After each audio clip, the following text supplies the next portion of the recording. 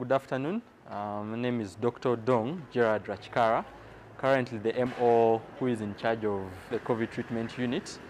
I'm here to talk about our patient who is now being discharged actually today. Her name is Lucy.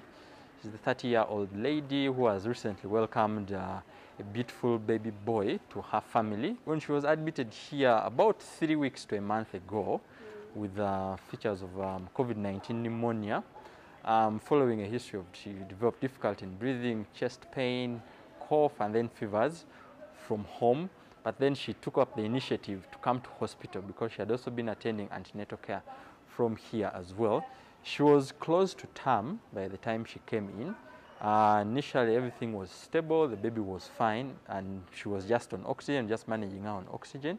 But then later on, she developed some complication, so she had to have a cesarean section done. An emergency cesarean section was done for her due to fetal distress, basically. But then the surgery was very successful.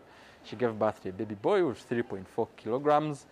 Was very well and has been breastfeeding and has been well till now. Actually today, as the mother is being discharged, the baby has finally gotten the first immunizations. During her whole stay here, she had a bit of complications, but then we were able to manage all those, and she's now at the stage of going back home. She's very happy. She's very happy with us, and we shall keep following her up from home.